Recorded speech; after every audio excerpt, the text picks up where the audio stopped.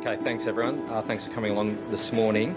I've got a bit to do, so bear with me, and then I'll hand over to the Minister for Health, and Professor Sutton is here as well.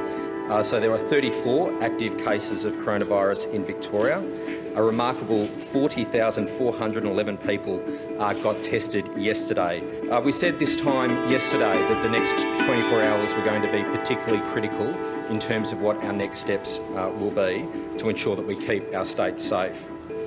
In the last day, we've seen 12 linked new cases, bringing the total number of cases linked to the hotel quarantine breach in South Australia to 26. In the last day, we've seen more evidence that we're dealing with a highly infectious strain of the virus, a variant of concern which is running faster than we have ever recorded.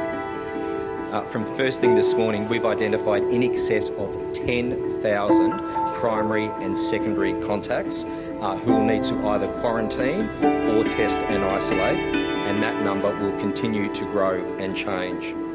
Our public health experts' primary concern is just how fast this variant is moving. And we've seen overseas how difficult that movement can be to control. Here in Victoria, we're seeing not only how quick it is, but how contagious it is as well. Our contact tracers are identifying and locking down the first ring, second ring and third ring within 24 hours. But despite working as fast as this, and my thanks to all of our contact tracers, this variant is moving faster still. The time between catching the virus and passing it on is tighter than ever.